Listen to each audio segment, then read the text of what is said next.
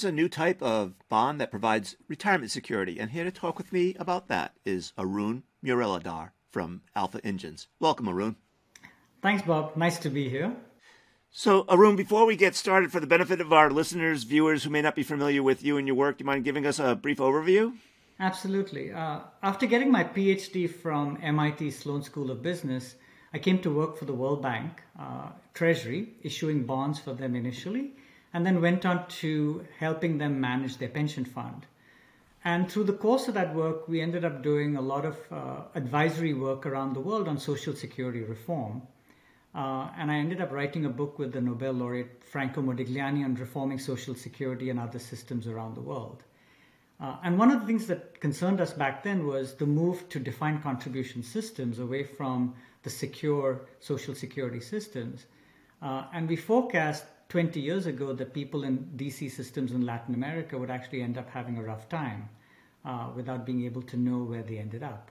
Fast forward about 10 years, I was approached by Kathleen Kennedy, who at that time was trying to help states cover uncovered workers through state-run plans. And she convinced me to, again, join into this pro bono effort to help uncovered workers get a secure retirement. And along the way, I ended up writing a book titled 50 States of Grey, which has been kindly published by the Investments and Wealth Institute. And so I do a little bit of pro bono work on the side, but my day job is managing institutional money for typically pension funds and endowments as well. Right. And along the way, you've written a couple papers with Nobel Laureate Bob Merton around a particular type of bond. That is correct, actually. So while I was doing the work on the uncovered workers, making sure we have access and adequate instruments for them, I realized that one of the challenges is while there's a lot of focus on accumulation, there isn't sufficient focus on decumulation. And more importantly, the typical person, to be quite honest, myself included, can't do the math around compounding, inflation, accumulation, decumulation. And in defined contribution systems, we're asked to, figure out how much to save, how to invest, and how to decumulate. And so I came up with this idea of a retirement security bond, which paralleled a lot of the work Professor Merton was doing to help people get more secure retirements in DC systems. And so now it's been close to 7 years that we've been working together to try to get various countries around the world to adopt this idea of an innovative retirement security bond. So maybe you could describe a bit more about how this retirement security bond works? Absolutely.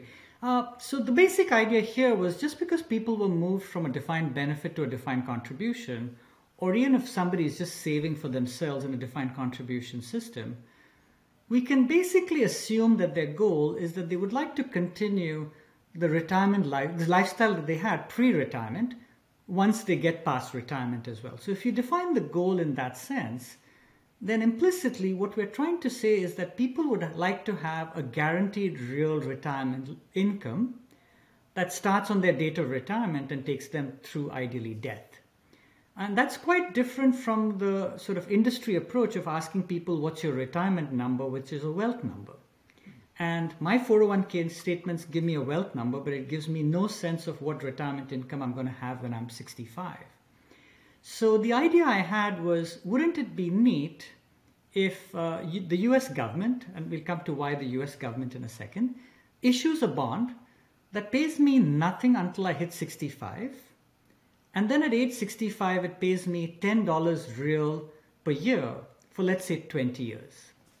And why did we come up with that mechanism? Because in a way, that mimics the payments that you would get from a defined benefit or maybe even Social Security, right? So essentially you would have no cash flows till you hit 65, during which time you're actually buying more and more of these securities. And the reason we chose $10 real per year was that if somebody said my goal is to have $50,000 real, that is in today's dollars, for my retirement to be secure and to support my lifestyle, then the only math they need to do is they've got to divide 50,000 by 10, and the goal is 5,000 bonds, right? So the only two inputs people would ever need to have a secure retirement with this instrument is what's my date of retirement and how much do I want? And this question can be answered by just about everybody in the population. So the idea was, how can we come up with something that was simple, would be extremely low cost, would be extremely liquid, and would be extremely low risk because it was issued by the government, and thereby ensure that people can actually have retirement security. And these bonds would be issued, as in the case of the U.S. government, not unlike how U.S. Treasury bonds, bills and notes, and tips are issued. Absolutely. You hit the nail on the head. The beauty of it is all the infrastructure to issue this bond already exists at Treasury. We have inflation index bonds, so that's something that's very sort of simple for people to understand. And actually, you can buy I bonds as an individual through the Treasury Direct facility, which I just did a few weeks ago for this year, and my kids also did it, and they're now turning 21 tomorrow and 23 in the second son's case. So the retail version of this bond could actually be issued through Treasury Direct to individuals, and the institutional version of this bond could be done through the traditional auction system so that pension funds, insurance companies, asset managers could buy a much larger instrument. But all of it priced entirely by the market, no subsidies, a pure market-based instrument where you can buy and sell them just like you would buy and sell any other Treasury instrument. Right. And you mentioned real. For the benefit of our viewers who may not be familiar with the terms nominal and real, what does that mean? Well, I think as all of us have seen in the last few years, inflation has taken a little bit of a bite out of our income, right? You go to your favorite restaurant and all of a sudden, the same burger that cost $5 is now $10, right? Or your bill is now, maybe 10%, 20%, or 30% higher. So the difference between real and nominal is real protects the current standard of living that you have. Nominal makes sure that what you get paid is adjusted for the inflation rate that's taking place in the country at that time. Now, we had a slightly more sophisticated version of this bond as well, which was that even though you may get inflation protection, the true risk in retirement is that your standard of living could actually decrease over time. And standard of living is slightly different from inflation because standard of living could incorporate inflation. Inflation adjustment doesn't give you the change in how people's consumption patterns are changing. So if you want people to retire without a decline in standard of living, then the bond should be indexed to standard of living. But as a starting point, since we have inflation indexed securities, that was the easiest one to start with. Yeah. So as I think about the risks that people need to manage in retirement, one is obviously inflation, standard of living. The other is this notion of longevity and outliving your assets. And this bond seems to address that risk as well. Absolutely. So the way we selected that 20 years of payment streams was that the average life expectancy in America when you hit age 65 is approximately 20 years. So what's good about this instrument is, and plus typically the poorer segments of the society as well as the minority populations have a life expectancy less than that. So for the portion of the population that's going to struggle to buy hedging instruments, in a way this bond does that implicitly. But there are a number of other innovations that would come about once this bond was issued, because one is you could buy a deferred life annuity, which would be much cheaper if you bought it today, which would start paying you after you hit age 85. Right? The second idea we had was that if these bonds were issued, then a well-run insurance company should actually be comfortable accepting the standard the retirement security bond with the fixed payment in exchange for giving you a life annuity, paying you the same amount. Why? Because if they diversify their pool enough, the experience for the insurance company is the average life expectancy, right? And they don't know whether you or I are going to be long-lived or short-lived, so the exchange should be perfectly reasonable for them. Now, one of the nice things about the retirement security bond relative to annuities is that should you die early, and I'm glad you asked this question, your heirs inherit that bond and they can either continue to collect the coupons and the income, or they can say, let's sell it and collect the principal and do whatever they want with that. So the beauty of this bond is, you have the ability for your heirs to inherit it should something happen to you early in your life cycle. Yeah. So the benefit to the end user, the retail investor client, seems obvious. The benefit to the government? So actually the benefit of the government is multifold, right? On the one hand, we've got, I think, $9 trillion now in the defined contribution market, which means that if people don't make good decisions, and that's asking a lot of people to make a lot of really good decisions, if those people retire poor, the government's going to have to bail them out. So improving retirement security fundamentally is the job of the government.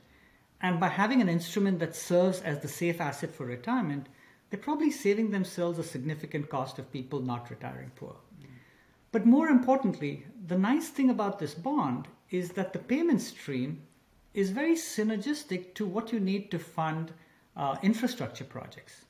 And the present administration and even the previous administration, so this is not a political issue, have emphasized the need for our country to have better infrastructure.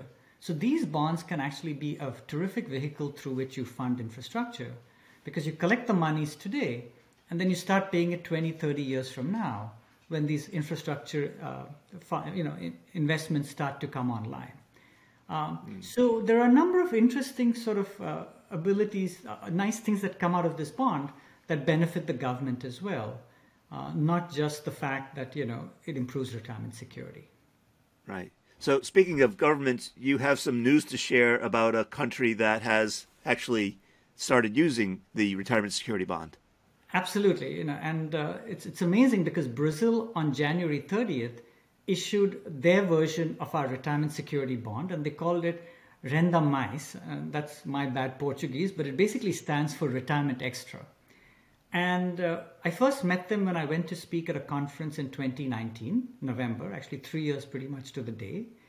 And they immediately understood the value of such an instrument. And they said that Treasury could easily issue this instrument because they have a very developed inflation-linked market. They have a very developed Treasury direct market. And the nice thing about this bond was, if it was issued, you didn't even need to have a DC plan, because if you just bought it out of your savings in Treasury Direct, it actually served as its own individual DB. And so just on the 30th, they issued this bond with a number of innovative features that we can discuss in more detail. But it shows that innovative governments with the right incentives and the right sort of forward-thinking approach can easily create this instrument at fairly short notice with very minimal sort of additional capital outlay. You mentioned the innovations. Eager to hear more about that. So the beautiful thing about the Brazilian instrument is twofold. One is they literally have you have the ability to buy it off an app on your phone. And there's a web portal as well, but you can even get this off your cell phone. The second nice thing is it has a little app that asks you these two questions, which is what is your retirement date? And then, how much are you expecting to need when you get to retirement? And what sort of notion of funds do you have available today? And once you get this target number, you'll always know where you are relative to that goal. So you can always course correct in the 40 years you have from age 25 to 65 to make sure that you get there effectively. So they're helping you target very nicely. But I think the most fascinating innovation to me was that you can literally buy these slices of these bonds in denominations as little as $6 at a time. So if you're somebody who's driving a taxi, or if you're the gentleman who's running the company that mows my lawn, your staff members could actually start to buy secure retirement income in these little slivers over time, essentially putting down bricks to build a house that's going to be rock solid when they get to 65, right? And so in the old days, to get that kind of retirement security, you had to have a sufficient amount of money to buy an annuity. Essentially, the government is telling you, you can buy it in $6 slivers, and we'll keep it ready for you when you hit retirement. So that's actually really, really terrific stuff. And the initial data on how well subscribed it was has been quite fascinating as well. Yeah. So as you describe this, there seems to be no reason why a government wouldn't want to issue this, in addition to other instruments and tools that people have available to them. Absolutely. It's purely complementary to everything else that you have today. It doesn't take away anything from an existing instrument, but it introduces the one safe asset that you have for retirement, which is currently lacking in the market. So I actually have a role as an advisor to a large DC plan. And as you look at the products neither guarantee you a wealth number or a retirement income number.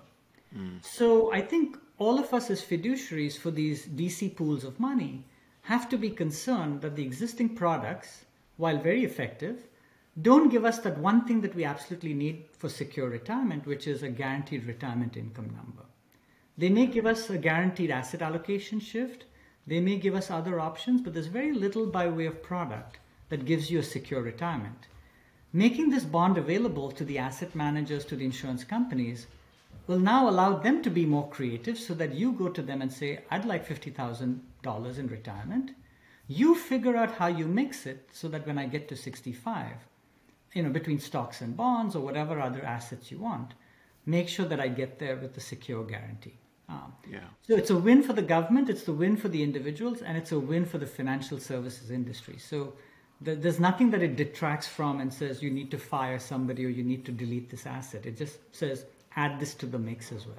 Yeah, and it strikes me, Arun, that in a world where maybe only 50% of employees have access to a workplace retirement plan, this, in addition to maybe the state IRA programs, becomes yet another way for someone to perhaps achieve retirement security.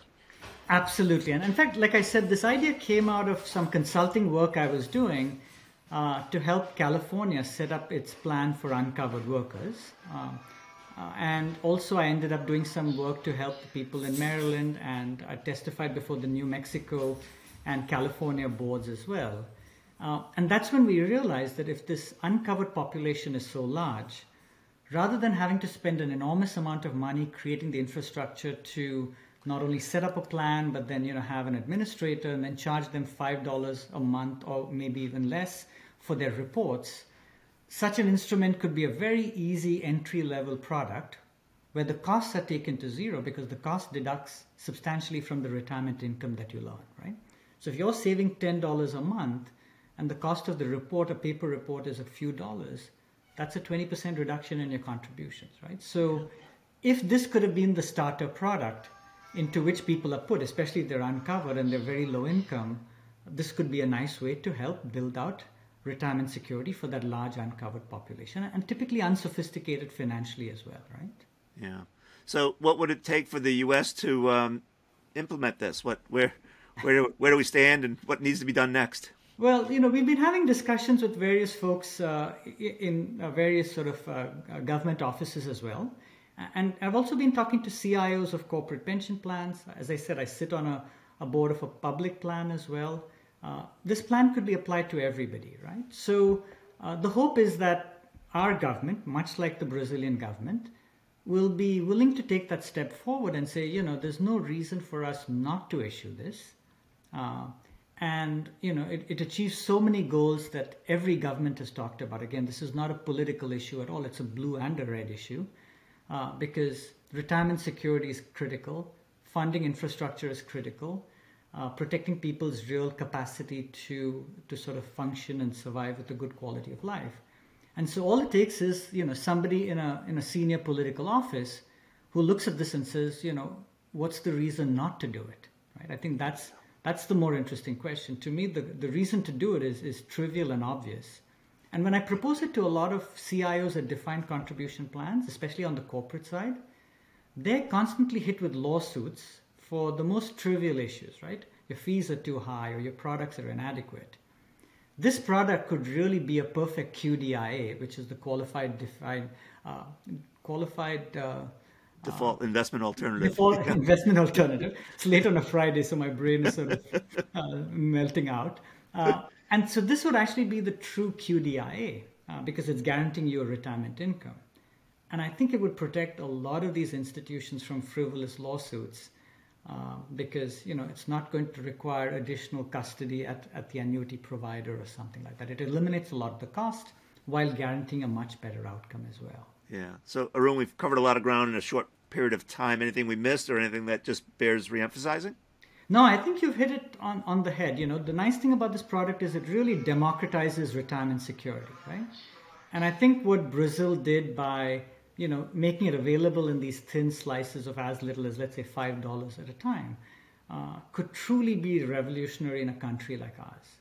There's no reason, given our country and the infrastructure that we have for bond issuance, the education that Brazil did. They had, social media campaigns.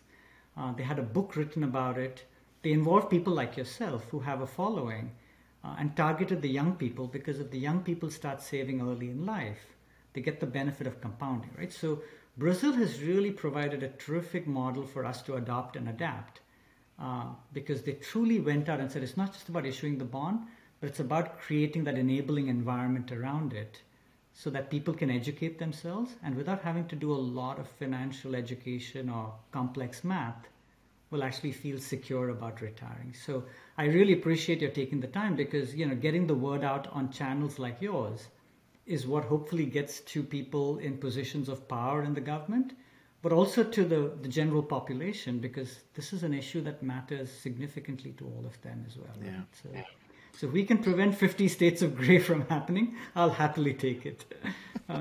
Well, Arun, it's always a pleasure chatting with you. It's a pleasure having you share your knowledge and wisdom with our viewers and listeners. So thank you. My pleasure. And if anybody wants to get involved, just let us know. This is a pro bono effort, so the more the merrier. It's taken concerned citizens in other parts of the world to get the process going. We've got a few good ones in the US too, but more the merrier, because it helps all of us get a better retirement. So thanks again, Bob. I really appreciate it.